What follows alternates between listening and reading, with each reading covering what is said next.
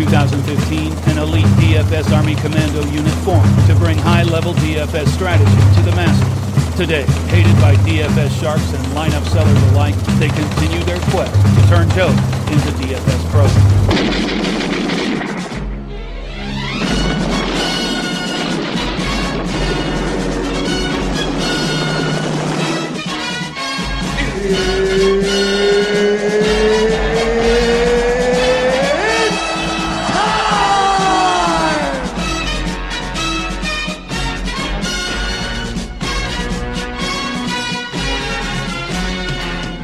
Alright, welcome to the US Open version of the Taco Tuesday PGA DFS podcast, presented to you by DFSArmy.com. Sign up today using the link in the description and use promo code TACO for a lifetime 20% off. You'll be able to access all of our premium content for every daily fantasy sport there is.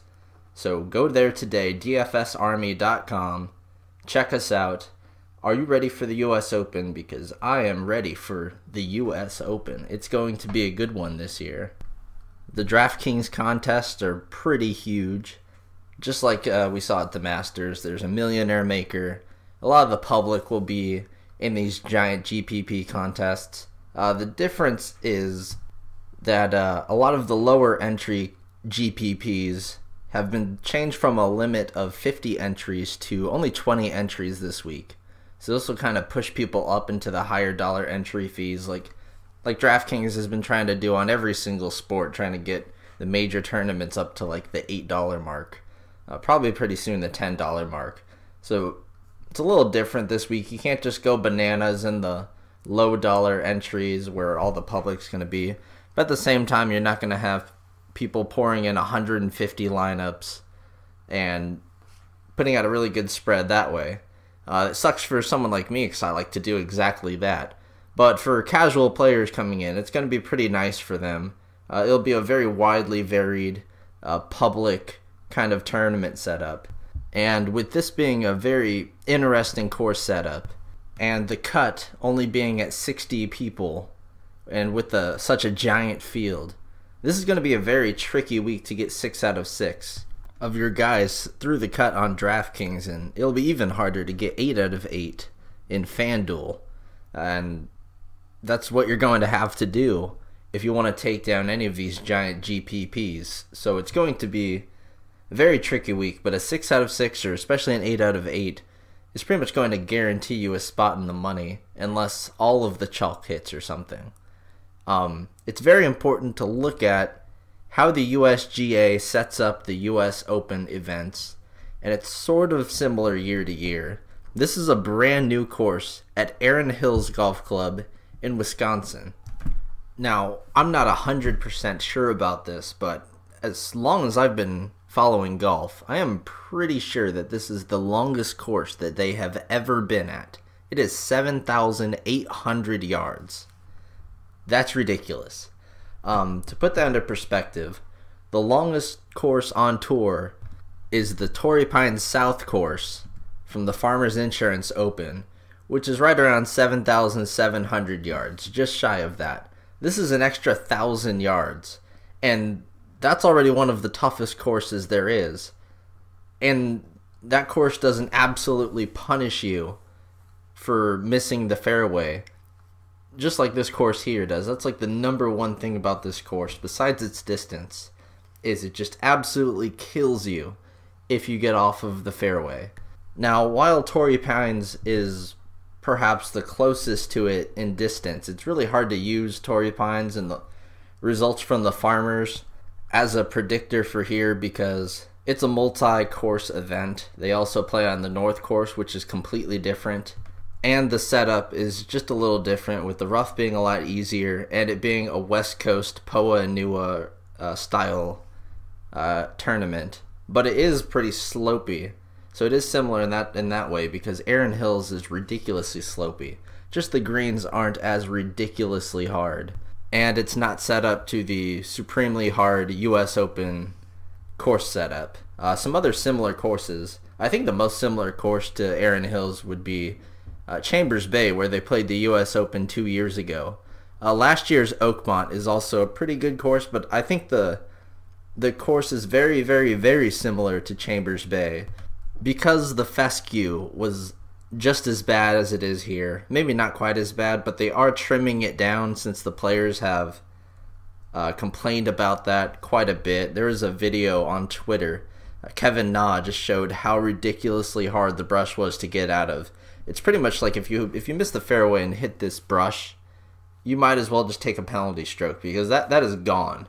I don't know how much it will change with being cut down. We'll have to see how players react to it over the next few days, but that's exactly what we saw at Chambers Bay, and we also saw the extreme slopiness come into play. You've got blind shots, huge uphill, huge downhill shots into wind, a very, very low amount of tree coverage, if any at all, and we'll also see that here at Erin Hills. So I like Chambers Bay as the most relevant course in reference to Erin Hills. I also like the Quail Hollow Golf Club, where the Wells Fargo Championship is played every year, but they didn't play at Quail Hollow this year. They're playing that at the PGA Championship, and you might want to use this event to predict the PGA Championship a little bit because the field will be very similar, and it'll be set up to a major standard, and that one's also about almost 7,600 yards. But we can't exactly go into the future and find out what happens there. But there is one more event that happened earlier this year that I'll also be using quite a bit to sort of predict what will happen here. And I added this one to the cheat sheet. It's the Abu Dhabi Championship that happened this January on the European Tour. And that is one of their biggest events of the entire year. The field is super strong. It had American superstars over there like Dustin Johnson and Ricky Fowler. And that course was over 7,600 yards. Pretty similar setup to here. Some really bad roughs, and the bunkers were also sort of crater-like. So I like using that event in reference to this one as well. But for this week, the strategy for me is going to be based on a few different factors. First off, scores are going to be considerably lower, as we see this all the time with US Open events. The cut line is going to be extremely high. People are going to post almost exclusively positive numbers on their scorecard. Maybe a few guys will be around even par or even a few strokes under par. But in general, it's not going to be a minus 18 winning this week. It's going to be like minus 5 to minus 7. And that's going to keep people out of the 90 and 100 point range and kind of like push the top scores down into the 70, 80 fantasy point range, which means that it's all about making the cut this week. All about making the cut. Having the winner, the top 5 guys, that will surely help. But you absolutely need to get people through the cut. And then on top of that, when they make the cut, they have to score. They can't just go plus 10 on Friday, or on Saturday, I mean, and put up like 5 DraftKings points. They're going to need to at least just par everything or something, put up some kind of scoring. Now, you will need to be able to predict all of these top 10 guys if you're going to go for broke and try to win these humongous tournaments. You pretty much need to have everyone in your lineup in the top 10. And that could be a very hard task, but we do have a few extra tools available this week that we usually don't. And that's going to be another huge part of my game plan. Utilizing all of these extra Vegas odds that we get on a week like this to our advantage. I've already put it on the cheat sheet, and I've got the implied odds of making a top 20, top 40 finish, and then making the cut. And converted that into percentage. It's a little tiny bit juiced up, so if someone's at like 90% chance to make the cut, it's really more like 85% or so. Because obviously books always add a little bit of juice to things, but these stats are supremely helpful, and I honestly wish we had these stats every week, but we don't, so we've got to enjoy them while we've got them. Let the books do a lot of work for us, especially since they know that the public is going to be oh so involved. This will sort of bump up numbers for some of your bigger names, but usually in golf that only really affects like Phil Mickelson and Tiger Woods, and we should not have either of them in the field. It would take a very long weather delay for Phil Mickelson to even be able to play in the field. So you can pretty much scratch him and hope the public plays him, which I bet they will. Sort of like DJ at the Masters. Just don't worry about it. Chances are he won't play. And if anything, Phil would be a terrible play here because he's just always finding the rough, and the rough here is just absolutely super hard to get out of. So using these extra Vegas odds going to be very important. And the last part of my strategy is it's so obvious what kind of statistical player we're looking for here. The course fit just makes a ton of sense. You absolutely need to not only have distance but accuracy off of the tee. So first thing I look at when I'm looking for a player this week, can they drive the ball far? Because with 7,800 yards of distance, you absolutely need to hit the ball far. But you cannot miss these very, very wide and forgiving fairways. I'm really just going to be avoiding people that are very, very bad at driving accuracy. And I'll be okay with people with just alright accuracy, because these are very forgiving fairways. Just if you do get into trouble, you are screwed. And then following that, strokes gained approach is going to be very important here, because the greens are going to be really tough to land on. They're super slick, and they're oftentimes incredibly slopey and undulating. And with a real lack of a fringe and sort of the greens going right onto these super low cut fairways, they're just going to keep rolling and rolling and rolling. They're very slopey, sort of like the Masters. You can chip a ball on and it just keeps going and going and going. Roll off the green and then just start collecting speed and fall down to these collection areas. So a solid approach game, as usual, is going to be crucial here. And you'll also need a strong approach game because a lot of these par 5s are over 600 yards. There's one that's 660 yards. So people are not going to be hitting the ball on the green in the second shot. They're going to be taking lots of layup shots, and the placement on the par 5s is going to be important. These par 5s are just so important because that's where all of your fantasy scoring is going to come from. And every single one of them is set up so that the way that you would think to hit the ball is not a good idea, because they have sand traps in the worst possible spots, and you need to place your ball farther away than you would like. You can't really go the way of the crow. So this course plays even longer than it is because of how the course setup is and how nasty some of these super disgusting bunkers are, just placed right in front of the green and right over where you would want to attack from.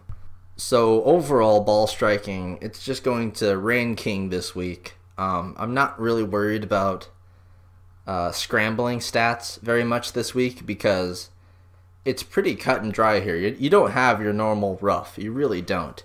It's you either hit it in the fairways, and the fairways are pretty much like hitting it off of a green, basically, with how slick they are, or you're in the disgusting brush and fescue.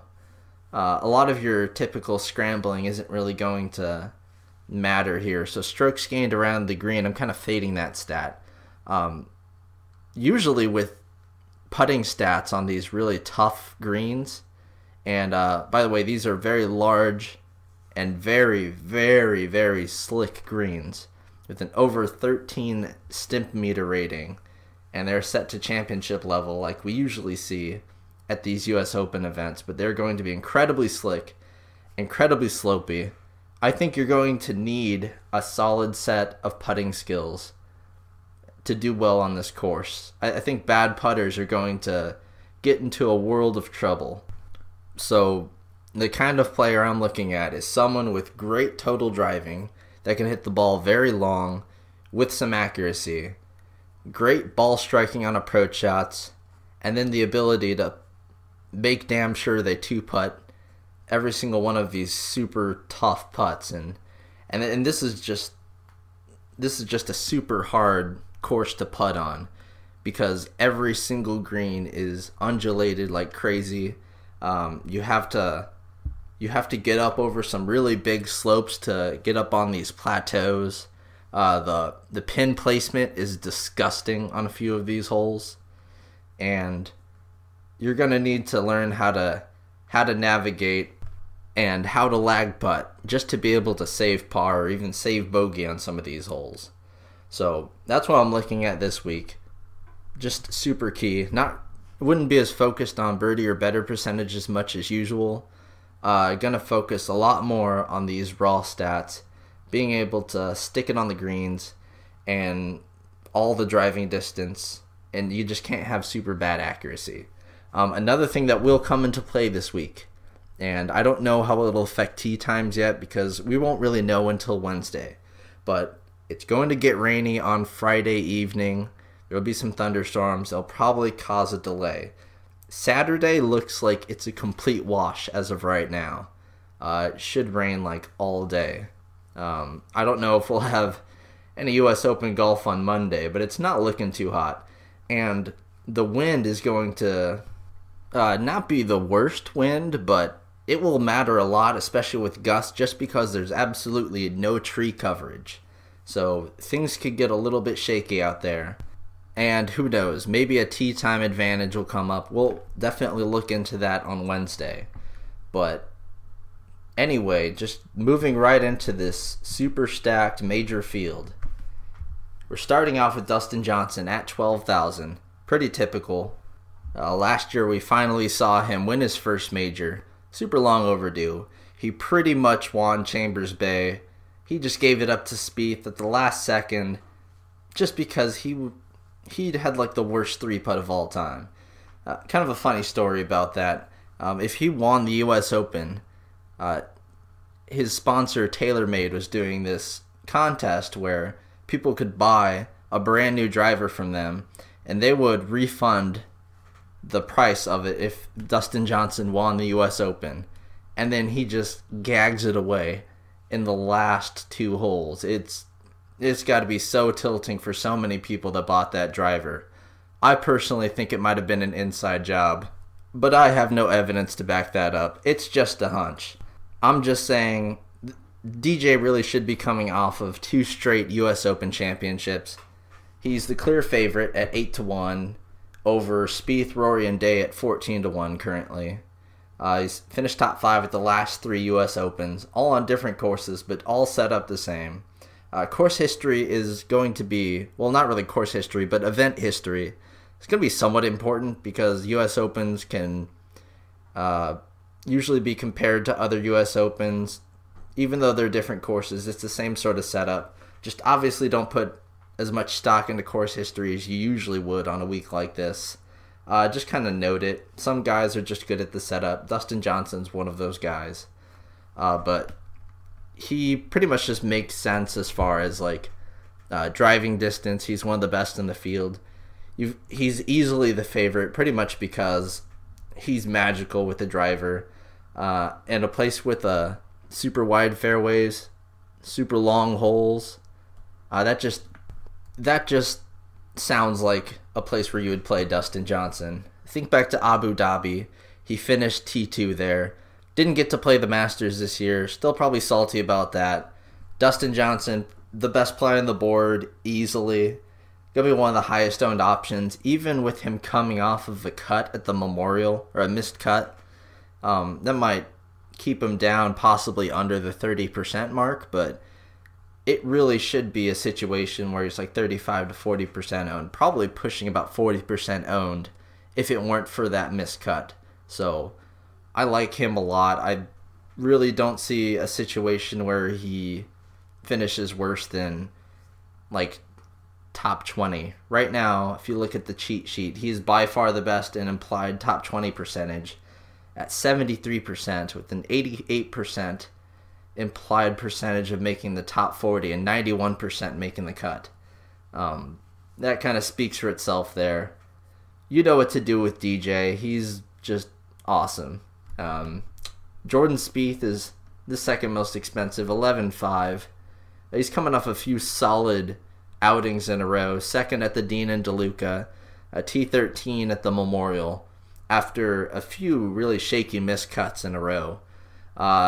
He wasn't a factor on Sunday at the Masters, but he was looking like he was going to be after Saturday. He doesn't have the driving stats at all that we're looking for this week, but you know he is a really good putter. He plays great at majors. He always rises to the event. If there's anyone that you just ignore the statistics of, it's going to be Jordan Spieth here. Now, will he be popular? Not sure. Not nearly as popular as DJ. Rory should be more popular than him, but there's a little bit of concern here with his withdrawal from his BMW championships over in Europe recently. He's 11-2, and he really should be a super popular option with his ability to drive the ball. A little more inaccurate than DJ, but as far as gaining strokes gained off the tee, over the last few years, he's been the best on tour, even better than DJ, just long term. And the dude's pretty much money any place that he goes. He'll top 10 more often than not. He's won here before, back in 2011. Well, not here, but won a U.S. Open. I expect him to be more popular in the higher stakes than lower stakes because people might be a little concerned about him. I think he'll be fine, honestly, and he makes a whole lot of sense here. Jason Day at 10,800. 4 straight top 10 finishes in U.S. Opens and 5 out of 6 there with a couple of runner-ups. Sort of like Spieth. Shaky sort of form, but coming off of a few really good finishes in a row. His driving accuracy numbers are still kind of bad, but they're not like super bad like they were earlier in the season. They're getting a lot better, and his putting's there. His scrambling's really there, but I don't think that helps a whole lot. It's just his approach game it's been incredibly shaky all year long, and that's the thing I worry about with him the most. I just really, really, really don't like his accuracy off of the tee and with his irons, because you can't afford to get into trouble here. It's too bad. It's just going to cause double and triple bogeys and just ruin people's day. Do you get it? I made a joke. Ruin people's day. But anyway, Day won't be incredibly popular. He's great at U.S. Opens. He makes sense if you want to play him, but you can also fade him and hope that he gets into trouble off of the tee and off of his approaches. For $300 less and significantly less on FanDuel, my first super FanDuel play, who will be the chalk on FanDuel. That's Ricky Fowler at 10,500 on DraftKings, 9,200 on FanDuel. He's coming off of a missed cut at the St. Jude, but the week before that, he had just finished second at the Memorial. He was looking amazing, absolutely amazing, all up until last week. Pretty much in there in every tournament he's in, leading the PGA Tour in stroke average. I think just slightly worse than Jordan Spieth now. I think the leader in overall adjusted stroke average would be Sergio Garcia, but still top 3. Even after the poor performance last week, he's missed the cut at the last 2 U.S. Opens, which is kind of concerning, but finished second in 2014. Fowler, he's going to be an interesting play. I'd say just play him on FanDuel and fade him on DraftKings, but I think everyone is going to do that. I think he's going to be the chalk on FanDuel. I think that this is just a situation where you play Ricky Fowler. Statistically, he's what we're looking for. His numbers have him at above average on driving distance and significantly above average in driving accuracy. Not like one of the best on tour or even in the field, but still significantly better than the likes of DJ and Rory and Spieth, and especially Day. I think that's a great combo to have here, and he's going to have the freedom to just hit it with the driver all he wants. Statistically, looks like the best player in the entire field outside of maybe Dustin Johnson, honestly. And maybe John Rahm, but we'll talk about Rahm in a second here. Fowler just looks to be in a really great spot. Kind of expensive on DraftKings. I mean, I think everyone will prefer to play Rahm for $200 less. But on FanDuel, he's just going to be so chalky. You might not want to play him there because his ownership's going to be like 40% or more. But maybe not. Maybe not because of that recent miscut. He's just really underpriced over there. Jon Rahm, you've got to consider him as like the mini Dustin Johnson at this point, but not even like mini, just like 90% Dustin Johnson. Missed the cut along with Dustin Johnson at the Memorial. More expensive than Rory McIlroy on FanDuel, so that's kind of interesting to see. But I still think he's a great play because if you look at his game, of all the elite bombers, Rory, Day, McIlroy, he is the best at driving accuracy, and he's still super long off the tee. I think he's the best in the entire field at strokes gained off the tee, and that's going to be so important here, just so important. Finished top 25 last year at Oakmont, and that's kind of encouraging to see. He would be like 100% owned if he didn't miss the cut at the Memorial. So that's kind of an interesting angle there. I'm pretty much all in, back on Rahm. Don't give a crap about his Memorial performance.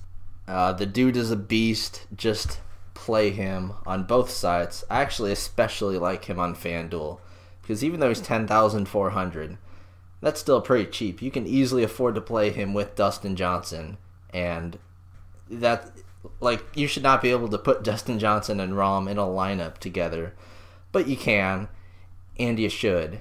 And it's a great week too because they're both coming off of missed cuts. I don't think that combo will be popular, but if you asked me like 2 months ago or even a month ago what the most popular combo would be for the US Open, I'd say very easily Rahm and DJ. So I'm still all about that combo right now. The dude has top 1 upside. I think he can win here. He's played her twice before, actually. Made the cut back in 2013 as an amateur. Not worried about Rahm at all. He's picture perfect for the course. And this is my favorite play of all of the elites outside of Dustin Johnson. But my second favorite play, well, I guess third favorite play here, that's Sergio Garcia, the ball striker. Statistically, he's perfect, exactly what we're looking for here, outside of some really bad putting. Just won the Masters, that always helps. And he's made every single cut at the US Open, like ever. And with a lot of top 10, top 20 finishes as well, including a top 5 finish last year and a top 20 finish at Chambers Bay. I think he's going to be really popular on FanDuel right there with Ricky Fowler as he comes in at only $9,600. And he's the last $10,000 player at exactly $10,000 on DraftKings. He should make for a great cash play. He has done well at every single tournament he's played at this year. I think he's top 30 in every single tournament. Not only won the Masters, won overseas not too long ago. Sergio looks like a great play for both sites. And right after him, you have a almost identical play in Justin Rose. He was in the playoff with him in the Masters. But his top 20, top 40, and make the cut odds are all exactly the same. The only difference being he's 25-1 to win, with Sergio being 26-1 to win as of right now. And he's a little bit cheaper, so Rose makes a lot of sense. He's a former US Open winner. He did miss the cut last year at Erin Hills, and statistically he's not quite the accurate driver and ball striker that Sergio is, but he's a better putter, or at least not terrible, just kind of a little bit under average. And his scrambling game's just a little better, but that doesn't really matter. They're pretty much even plays. Just I think Sergio's history here, like consistent history here, and him winning the Masters will make him a little higher owned. And I think Rose isn't like a picture perfect pivot right off of him at 9,800, and especially at 9,300 on FanDuel. I think he's going to be a little more popular on FanDuel, but I like him on DraftKings a lot. I think he's just as safe as Sergio to make the cut, and honestly, just playing them both, probably not a bad way to start a team at all. Now, right underneath them both, you've got Hideki Matsuyama, priced $9,600 on both sides. Just like Rose, good course history here, but missed the cut last year. Has been making the cut all year, just the finishes haven't quite been that great since finishing 11th at the Masters. He's been just alright. Tee to green, he's great, not the greatest putter. The approach game historically has been an awesome player as far as strokes gained approach goes. Just not as great this year, but still decent. Still, he's a good total driver. Not the longest, but about as long as Rose. In fact, according to the statistics here, exactly as long as Rose, and just average at driving accuracy. I like that combo a lot. I like the fact that he won't be as popular as Rose and Sergio, and he comes in at the same make the cut odds as those two. Just cheaper outside of FanDuel, cheaper on DraftKings, and will possibly come in with lower ownership. So, like I'm saying, for most of these studs, makes for a good play. You could really kind of pick and choose who you want up here. It's never the studs you have to worry about. You always want to play the studs. It's about finding guys lower down the docket, and we'll get into there. A guy that is certainly going to be low-owned, Henrik Stenson, just finished third out at the BMW overseas, and that's a pretty strong field. 16th at the Players, 8th at the Abu Dhabi tournament earlier in the year. I think he sets up very sneakily well for the U.S. Open. He makes the cut here every year, except last year he started off poorly and just withdrew. Kind of concerning there, and obviously his really bad form coming in until recently is pretty concerning, but one thing I do like about him is, while he's not the longest off the tee, honestly, his driving accuracy has historically been the best of anyone in the world. He might have to put his 3-wood in the bag and just let it rip with his driver, which he hates doing, but the fairways are so forgiving that he'll probably be able to manage just fine, and his approach game is always really good. Even this year, his numbers are pretty up there. Not quite as good as Spieth's, but pretty solid. With that ownership that he's projected to come in at maybe like 5 to 8% ownership overall, I think that Stenson makes for a very sneaky nice play on both sides. He's somewhat fairly priced, maybe a bit overpriced compared to his recent performance, but I'm not too worried about it. If anything, a higher price makes for even lower ownership, so I'm all about Stenson this week.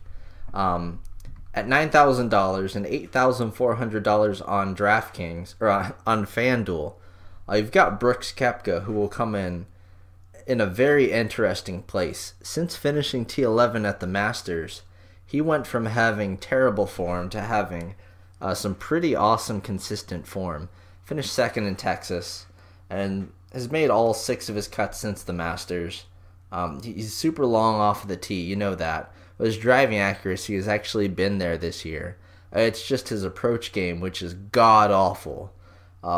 That's the only thing that really concerns me here. But his U.S. Open history is quite awesome. 3 straight years of top 20 finishes at the U.S. Open. So he's going to be a very interesting person to look at, especially on FanDuel. But it's his approach game that really worries me. If he does make the cut, then I actually do like him quite a bit on weekend golf, because he's such a high, like, birdie or better percentage guy. It's just that Brooks finds a way into trouble quite a bit, and that is just a killer, absolute killer here at this course, because you're gonna put up some high numbers if you can't stay out of trouble here, and I'm just kind of worried about Koepka in that regard. But I do like how his driving accuracy numbers are actually better than average, and a lot better than a lot of these bombers in the upper tier here. So he's definitely going to require a fair amount of exposure to. At $8,800 on DraftKings and $9,500 on FanDuel, you've got Adam Scott, who has also put up 3 straight top 20 finishes at the U.S. Open, and historically is someone that is like the pinnacle of ball striking. His ball striking numbers are starting to get a lot better on tour recently.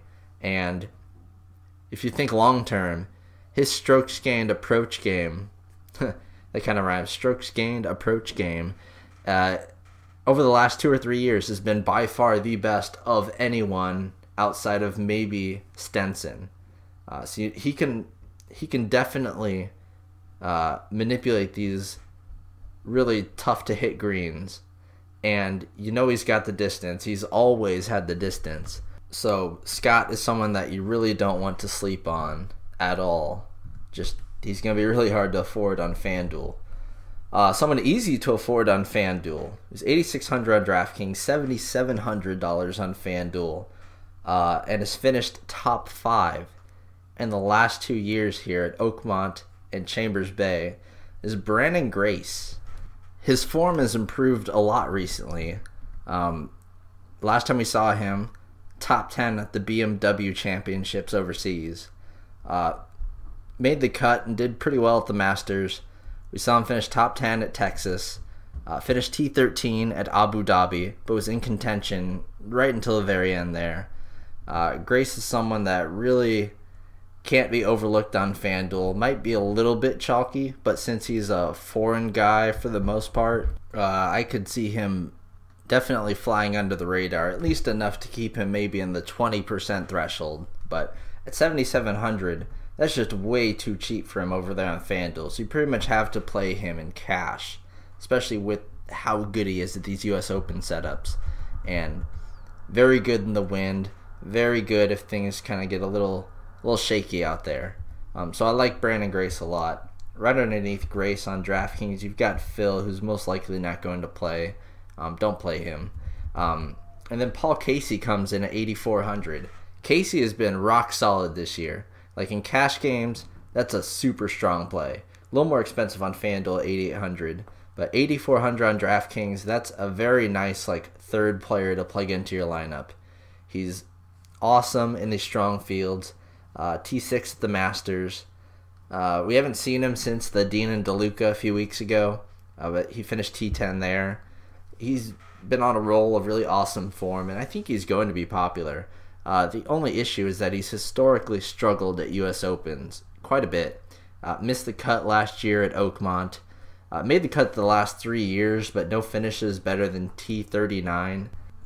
He always plays better at the Masters than at the U.S. Open, but really if he posts a top 20 finish, he's going to be solid, and he really does have a chance to.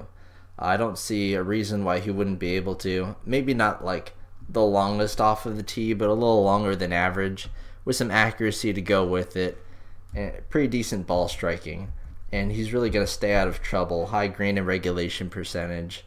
So Casey, I might focus on more in cash than GPP. Justin Thomas is the exact opposite. He is all GPP. We last saw him T4 out at the Memorial. He really does make for a picture-perfect play here. Very long off the tee. Good ball striker. Great approach game. It's just he can get into trouble, sort of like Brooks Koepka. I don't know. If he gets into trouble, it's just going to be a killer on this course. So guys like Justin Thomas, I sort of worry about, but at the same time, he's also very mindful of how crappy it's going to be.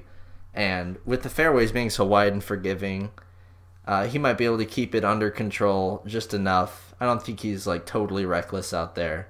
And his approach shots are going to be quite awesome. So I like Justin Thomas, just GPP only. Following him is Bubba Watson at 8,200 on DraftKings, but more interestingly, 6,700 or 6,500 on FanDuel, which is super cheap for Bubba.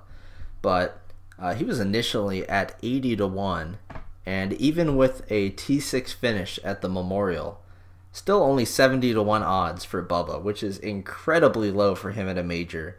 But sort of like Paul Casey, he's historically much, much better at the Masters, which he's won twice, than the U.S. Open. He's missed 3 of his last 5 cuts here, and in his last 6 times at the U.S. Open, he's finished no better than T32. So not a great track record to begin with. An adjusted stroke average this year of 72, which is just ridiculously bad. His form was absolutely garbage, just flashed some really nice form at the Memorial, but that's just one tournament.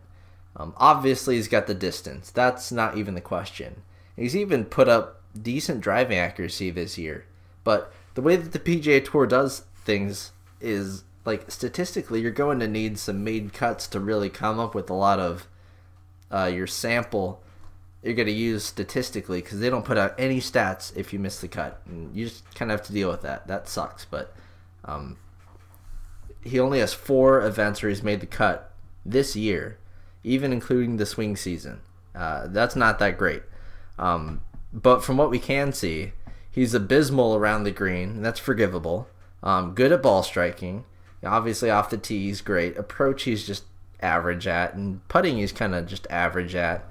So he really only makes for an interesting flyer shot on FanDuel. I wouldn't play him on DraftKings because people are still going to play Bubba Watson. He's a big name. A lot of the public knows who he is, and he's coming off of a strong finish.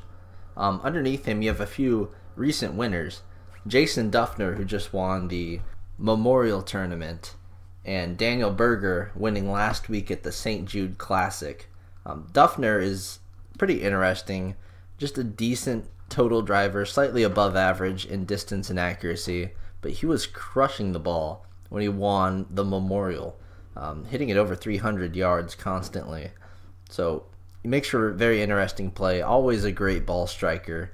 And then Daniel Berger, you know, he's a little longer off the tee, not bad accuracy, an even better ball striker so far this year.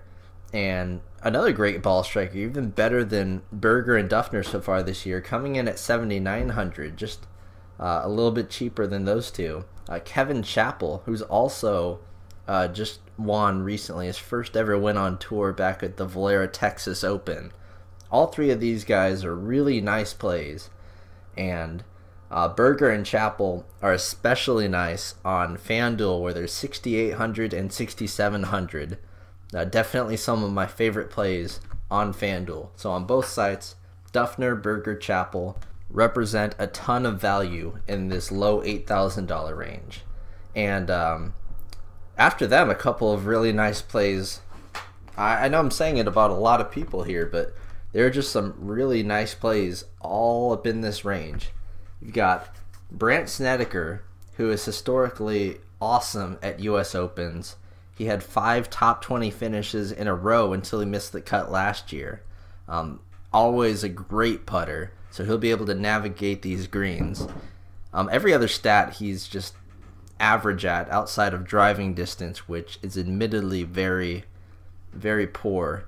Not the longest off of the tee. So that's the great concern here at a 7,800 yard course. But the dude can putt. He can absolutely manage these greens. It's just too long of a course for him, I think. I don't think anyone will be off of him or be on him. He still has some injury concerns. He just finds a way to make it happen. He can play in the wind really well. Really well adjusted to these U.S. Open conditions. He's played it a lot. I don't know. I wouldn't be too surprised if I see Snedeker sticking around. It just seems like it's a little too long of a course for him. Now, I think he's going to be incredibly low owned. Along with Chappell and Berger and Duffner here, they're going to be lower owned than expected, and it's just because of the guys directly underneath them. You have 3 or 4 guys who are going to draw in massive ownership. And that starts with Thomas Pieters at 7,700, 7,400 on FanDuel. His odds are 44 to 1 compared to Snedeker's 100 more, that's 96 to 1.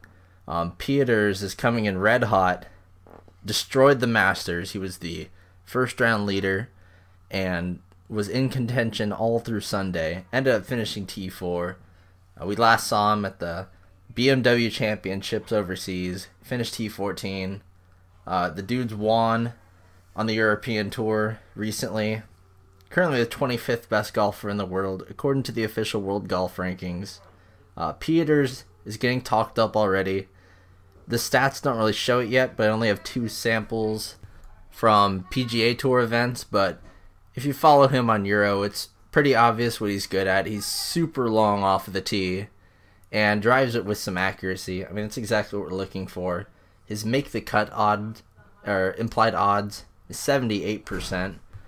And I'm not really sure how chalky he'll be exactly. I just know that this range here is going to be chalky because after Peters we have Matt Kuchar, who was good at pretty much every major and has 4 top 12 finishes in his last 6 events, and is pretty much a lock for all cash games. Then you have Kevin Kisner, who won at the Dean and DeLuca and followed that up with a T6 showing at the Memorial. Also went to a playoff at the Zurich Classic. So he's just been awesome all year long. Beginning to end, he's just, outside of a missed cut at the Wells Fargo, he's just been on a tear this year, and he's broken into the top 20 in the official World Golf Rankings. So Kisner, along with Kuchar and Peters, is going to draw in tons of ownership. And then the winner of the BMW Championships, Alexander Noren, that would be his 5th European Tour win in the last half year. So just absolutely incredible. He's the 8th ranked golfer in the world at 7,500, right there with Kisner. And then another 7,500 golfer, another European favorite, Tyrrell Hatton. So this range here is just going to be massive with the ownership. You've even got Louis Oosthuizen at 7,400, who shows up to play at every Masters, finished 2nd at Chambers Bay in 2015. He's going to be popular. Just this entire range here is going to suck in people's ownerships. I think people are going to take 2 studs, maybe an $8,000 guy, and then definitely 1 or 2 of these low $7,000 or mid $7,000 guys, and maybe punt once and call it a day. This whole range is going to be used and abused. People might even use Patrick Reed at 7,400. Tommy Fleetwood at 7,400 is also pretty interesting. The odds aren't exactly there, but I called Abu Dhabi as a course that's sort of similar to this one, and he won there. He edged out Dustin Johnson. He's missed 3 of his last 4 cuts, so that's not encouraging. Missed the cut at the Masters and the Memorial, but still makes for a somewhat interesting play. No one's going to own him just because of this whole range here and all of these great plays. And then you hit the $7,300 range, and there are more good plays there. Charles Schwartzel, who just finished 2nd last week at the St. Jude and has always done well at the U.S. Open. Shane Lowry, who finished 2nd last year at Oakmont, and T9 at Chambers Bay, and is coming off of 2 top 15 finishes in a row at the BMW Championship and the Memorial. He's going to be popular. Everyone knows he's great in the wind. He's great at total driving. Then you've got some bigger name PGA players. Granted, they're all bigger names because it's a major, but still. J.B. Holmes. Everyone knows who he is. Bud Cauley has been super popular on DraftKings, has one of the best looking game logs, and is only 5,800 on FanDuel. He's going to be super popular there. We have him projected as our top value on FanDuel at only 5,800. But even 7,300 on DraftKings, he's going to bring in some ownership. Steve Stricker, who always does well at the U.S. Open somehow and has good recent form, he's at 7,200. Adam Hadwin, he's been great all year. He's at 7,200 also. This whole range is just loaded, and we see this oftentimes at majors.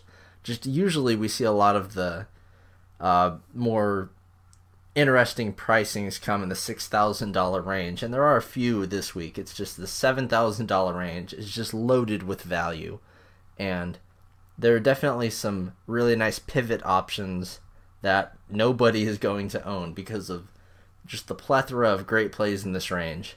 One of them, or a few of them, could be from the $7,100 range. I don't think this range is going to be very popular at all. You have Weisberger, Steele, Summerhays, and Knox. Weisberger would be the most obvious here, and $6,500 on FanDuel, he's nice, but he's missed the last 3 cuts of the last 3 years at the U.S. Open. He's never done well here, but his form couldn't be any better than it is right now, honestly. I'm just going to read his finishes, sort of like how I read Keimer's at the Masters, because it kind of speaks for it. It kind of speaks for itself. Mostly on the European Tour, but all of the majors and a few different tournaments in America as well. But his recent finishes are 15th, 30th, 12th, 4th, a win at Shenzhen International, 43rd at the Masters, then T23, T17, T45, 3rd, T30 second, T37th, 4th, 4th, 4th, 35th, 2nd, 7th, 5th, 2nd, 41st, 11th, and most recently missed the cut all the way back in the PGA Championships. So, since then, this man has been on a worldwide tear. He did the same thing in 2016 without the good finishes in America, but even here he's finished 12th at the Players, made the cut at the Masters, finished T23 at the Shell Houston Open. This is the Weisberger that I've been waiting a few years for, and I think he is poised to have a really nice U.S. Open for once, because I'm looking for these total driving guys, and not only is he really starting to rocket off of the tee, his driving accuracy is insanely good. So, as far as total driving looks, he's one of the best in the entire field. And his approach game is rock solid as well. One of the better marks on the tour, or of all the people that I have statistics for in this field. He's not on the tour, but Weisberger, I love him a ton. I'm going to be using a good amount of him, and he's not really a name that at least people in the States know a whole lot. If you're overseas, you know darn well who Weisberger is, and if you play Euro golf especially, you know he's always one of the highest price options there. But he is so rock solid.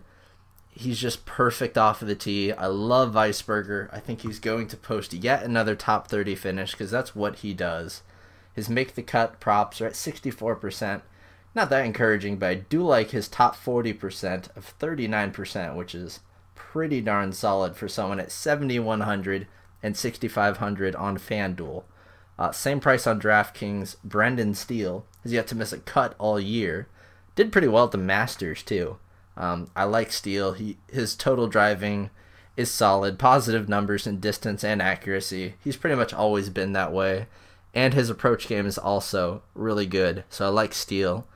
Then going down to the $7,000 range, a few guys that I love at pretty much every tournament. Keimer, Molinari, Hoffman. Love them all. Keimer, a former U.S. Open winner back in 2014. And Molinari, sort of like Weisberger, he's just been on an absolute tear. Second at the BMW Championships. T6 at the Players. Just a monster. Love Molinari. One of the best approach players in the game right now. And Keimer, interesting with Keimer, the last time we saw him at the BMW Championship, he finally missed a cut after like 30 straight made cuts in a row. And that's going to sink his ownership, because he's very popular at the Masters, if you remember. Ended up finishing T16 there, 4th at Abu Dhabi as well. I want to get back on Keimer.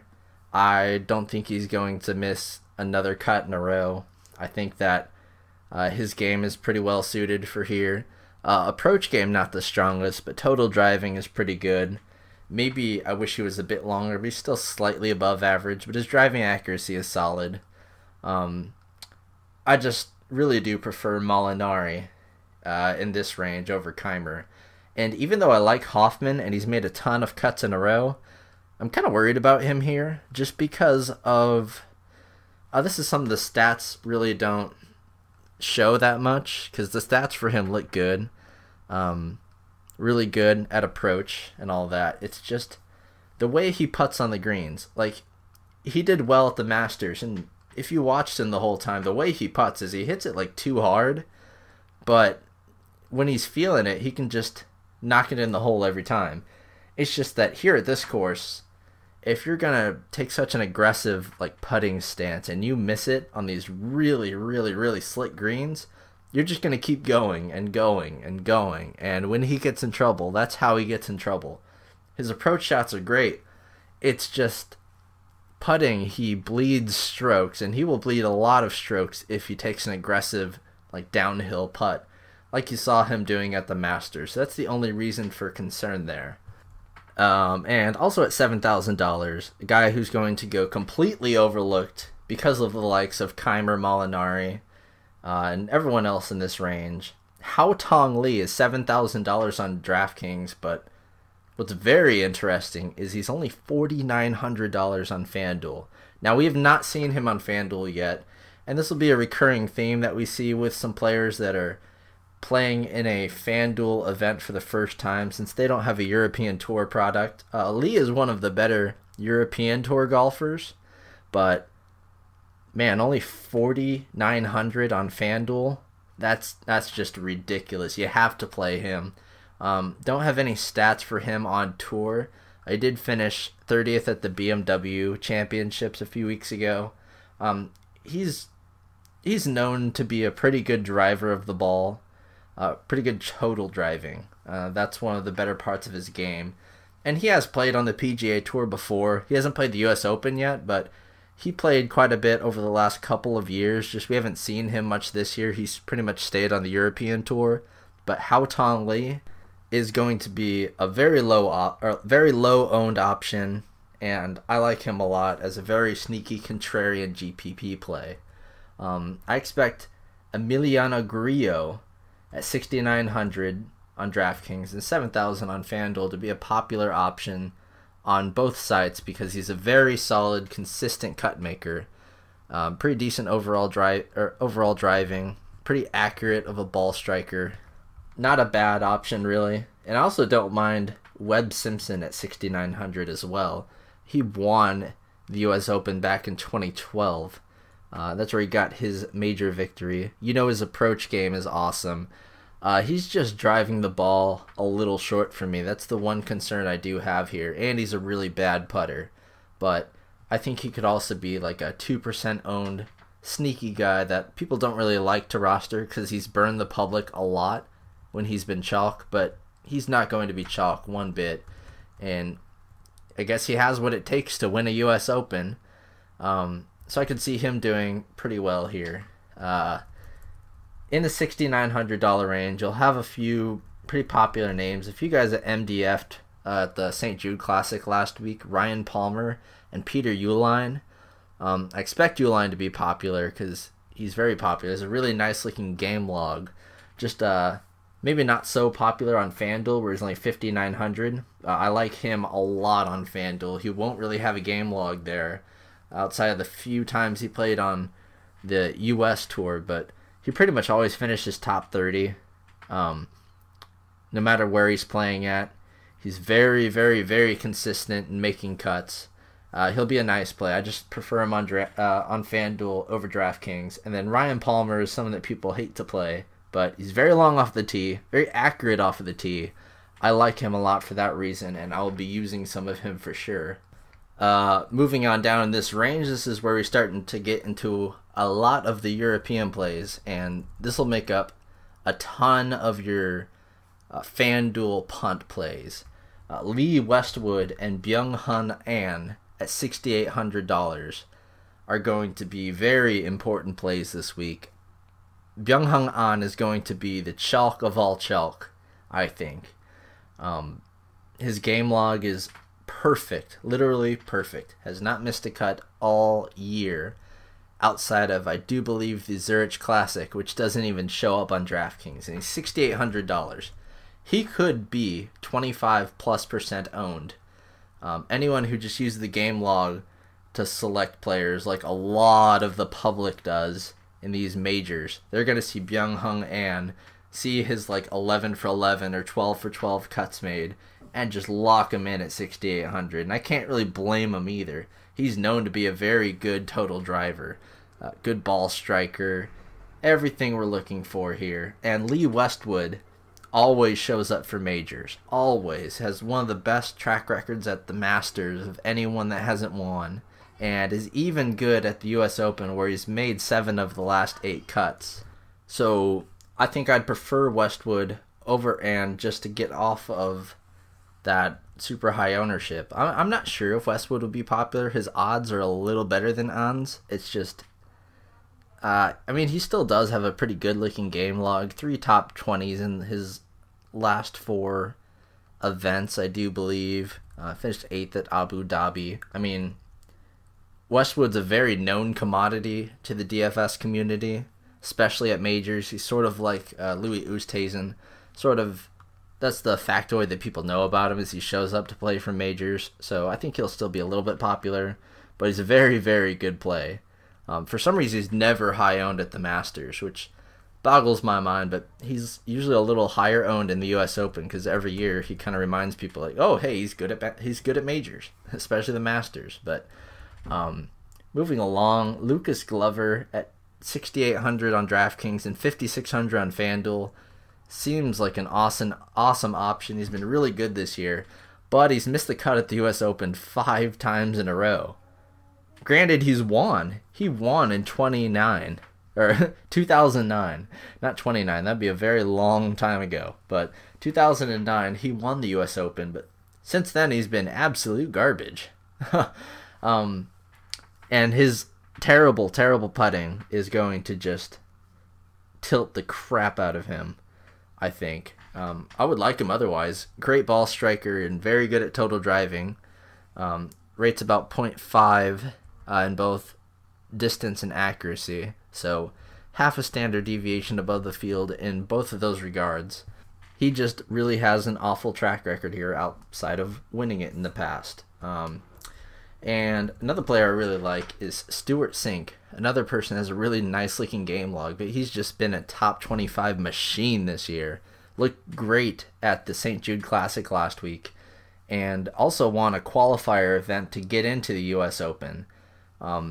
He's really been on a resurgence this year. We've seen him play way better than in years past, and he's been driving the ball long for an old man. He was hitting at 308 yards at the Memorial, I believe, or last week at the St. Jude. I can't remember which one it was, but I saw that he was one of the tops in the field at driving distance, and I was like, wow.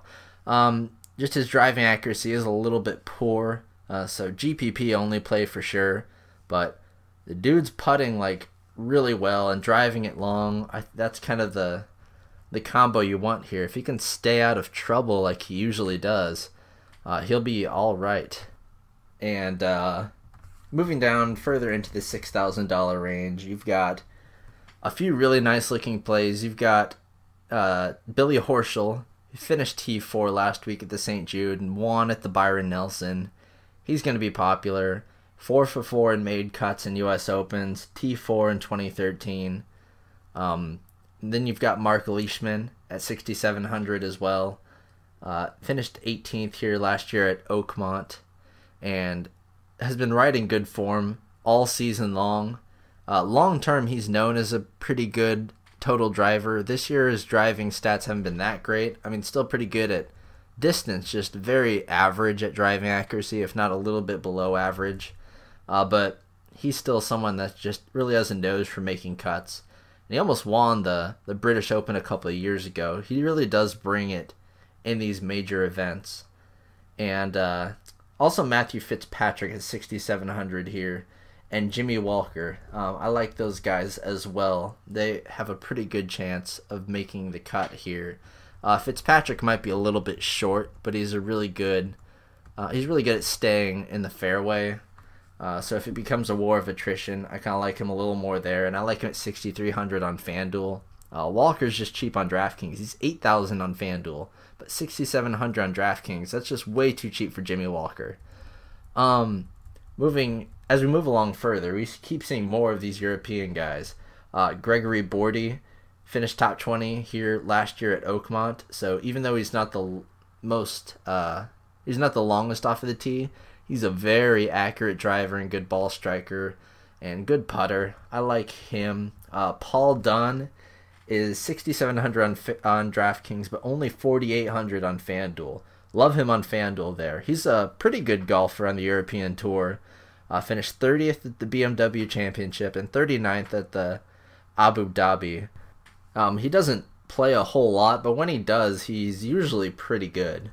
Then moving down, we've got JT Poston also at 6,700, and you know what he's like. He had been really, really good until recently. He had just missed the cut at the St. Jude Classic, but a really nice cut maker on tour. He's still a rookie though, and I think I might avoid him just because of that. But 5,500 on FanDuel, that's a pretty darn good price. We're about to hit a bunch of these like FanDuel plays as we get into these European guys, because Richie Ramsey is 4,500 on FanDuel. That's kind of ridiculous. He's not like the best European Tour player, but he's pretty decent. Like if you play Euro Tour golf, he'll be about $8,000, $9,000 usually. 4,500. That's the dead bottom of the barrel. I think that's a great little punt right there, Richie Ramsey, and Bradley Dredge also, pretty good, sort of upper echelon type European Tour player. Finished 40th at the BMW and 18th at Abu Dhabi. His form isn't quite as good as it was last year. He hadn't really played a whole lot, but he's still a good golfer, and he's only 5,000 on DraftKings, so that's on FanDuel, so that's another option down there. And then Ross Fisher, who's one of the best European Tour players. He's only 6,600 on FanDuel. A little more appropriately priced on DraftKings, but on got it mixed up there. $5,900 on FanDuel, reasonably priced there, but $6,600 on DraftKings, and that's a mighty fine price for him. We saw him come T22 at the Memorial. He made the cut at the Masters. Overseas, he's been one of the better golfers on the European Tour, 9th at the BMW Championship, and top 20 at Abu Dhabi. Ross Fisher makes for a very strong play, and if you're just following odds compared to pricing, he does stick out as a really good option. And then Graham McDowell is the same price at 6,600. He's a former winner, won in 2010, also runner-up in 2012. So he does have a good U.S. Open history, finished top 20 last year as well. And on the PGA Tour, he's been really solid, a top 30 machine, made cut machine. But the issue I have with McDowell here is this is a 7,800 yard course, and he's pretty bad at driving distance. He is a pure accuracy guy. Maybe if it's a war of attrition, but I don't know, man. Like, he missed the cut at Chambers Bay, and I think you need even more distance here. Kind of worried about playing him. Kind of the same thing goes for Haas. Haas he's 6,600, which seems very cheap for him, but he does not have the driving stats that I want. Pat Perez might be a popular option. He's been fantastic this year, just fantastic. 6,600, it's pretty cheap. You probably want to play him some, but his driving stats are really nothing to write home about. Same with his approach game. I do really like his putting, but I don't know if that will be as big of a deal here. I just don't think you can come in here with a poor driver and play. Like I would not take a single share of Jim Furyk. I don't care that he finished T2 last year and has a really good U.S. Open track record. He's missed like 7 cuts in a row, and he's one of the worst in the field at driving distance. There's no way. So now we're into the fun part, and this is where it can have a lot of fun. The 6,500 and lower club. Although, before we get into there, I will mention a very quick play at 6,600 and 5,800 on FanDuel. Jonathan Vegas, anytime it comes to driving, I like Vegas a lot. So he's kind of interesting. But 6,500 and under club, a few very good plays right from the get-go here. Chris Wood at 6,500, I think he's going to be somewhat popular, but he's someone whose odds have been rising quite a bit. And when we post the odds drifts on Thursday morning, or more likely Wednesday night, He's going to be someone to pay attention to because I think that his odds are going to be shifted up even further. Right now, he's broken 150 to 1, and he started at like 250 to 1 a month or two ago. Chris Wood, very, very good player on the European Tour. Finished top 25 last year at Oakmont. I expect him to get a little bit touted throughout the week. I think people are going to mention him. And at 6,500, but more importantly 4,800 on FanDuel, Jang Hoon Wang is a guy who has won multiple times on the European Tour, but he's certainly GPP only because if he's not winning, he's like doing really bad. You would see him at like $1,100 playing European Tour golf, but his form has just been so inconsistent that it's all over the place. But I like him a lot just because he really does know how to win out of nowhere. And I like Ches Reavie at 6,500, 5,300 on FanDuel. I think he's a great play for both different sites there. Fourth last week at the St. Jude, and his ball striking stats are among the best of anyone in the entire field. His driving accuracy is simply elite. He's not the longest off of the tee. In fact, he's a little below average, but it's not too bad. It's not like Jim Furyk bad. And his approach game is spectacular. So everything ball striking, the dude's got it going on. Just an average putter, slightly above average. I'm okay with that. I like Reavie a lot on both sides.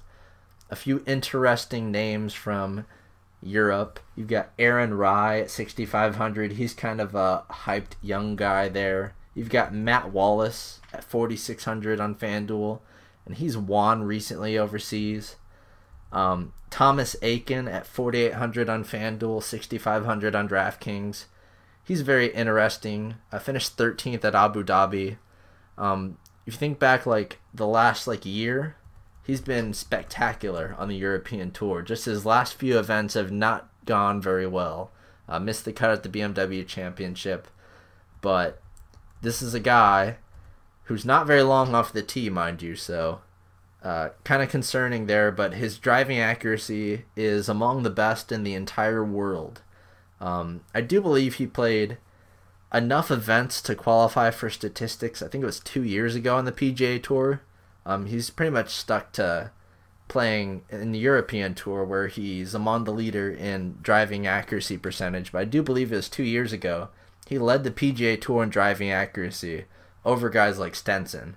So Aiken is definitely somebody that you can punt on FanDuel, and I think he has a reasonable chance to make the cut.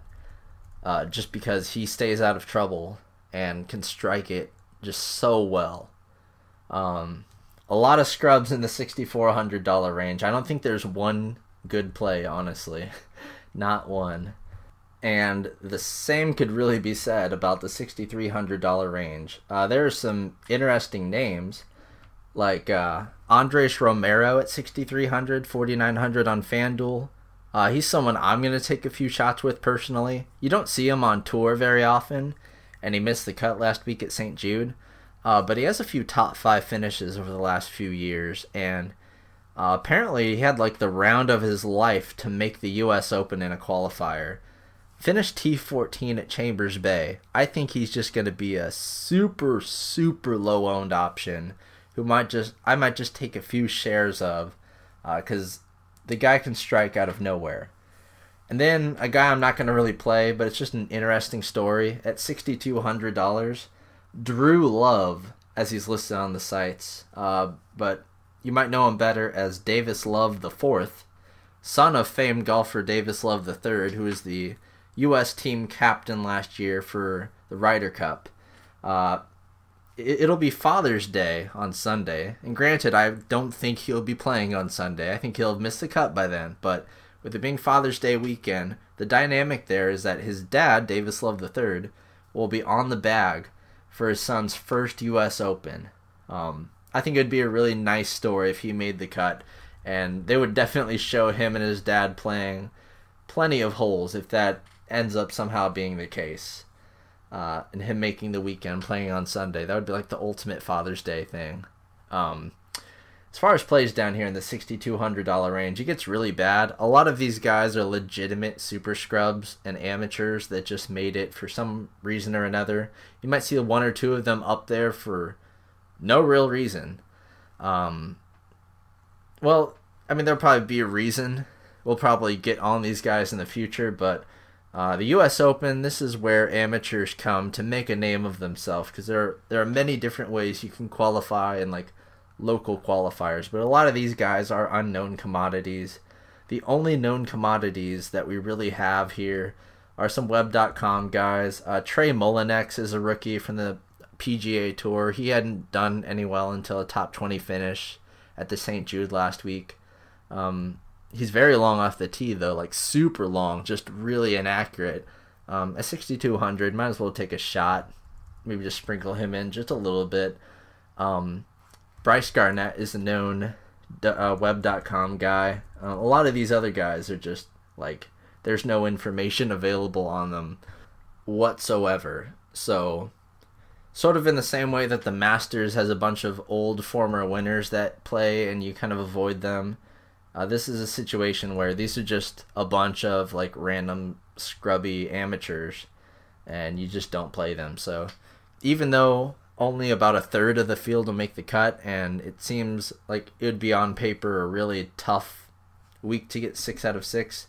Maybe there's a little bit of help in this, in knowing that there are like 30 to 40 of these super incredible scrubs that don't really have a chance to make the cut, and sort of reminds you of the European Tour events over in China, where they had like just a large group of Chinese guys that have a course history of missing the cut every year by many strokes. They're just kind of there because it's in China. Well, that's how it is here. Once you get past the $6,600 range, it's just a giant bucket of people who are going to miss the cut pretty bad. So might not be as bad as it seems, but you'll still see a lot of good golfers missing the cut because, you know, they put up like quadruple bogeys or something when they get into the brush, especially guys who are stubborn and won't like take penalty shots or try to knock it out. I'm looking at you, Kevin Na. I'm looking at you. But Kevin Na's already let his frustrations be known to the world, and we'll see plenty of them come this weekend here. But I don't know about you guys, but my Father's Day is going to consist of me kicking back, watching some golf, watching some NASCAR, enjoying time with my daughter. And I hope any of you that have kids out there, I hope you guys have a wonderful Father's Day and enjoy the crappy Fox coverage of the U.S. Open at Erin Hills. Wish you guys the best of luck this weekend. I'll be around on Slack if you have any questions to ask, and we'll update the odds, drifts, and things as they come along. So good luck this week, and I will see you next week when we have to consider playing freaking Bubba Watson at the Travelers. See ya. Thank you for listening to the DFS Army podcast. Join the DFS Army today and gain access to our private Slack chat, where you can chat with real DFS pros and coaches, as well as other DFS Army members with winning track records. Also included in your membership is access to our premium articles, DFS Army weighted projections for every sport we offer, from NFL to MMA, weekly player picks and cheat sheets, the strategy vault of timeless concepts, and the DFS Army Domination Station, a truly state-of-the-art lineup optimizer, offering your personal projections or ours. The DFS Army membership is the best value across the industry. Join today and get 2 free ebooks, as well as the secrets to unlocking a new level to your game.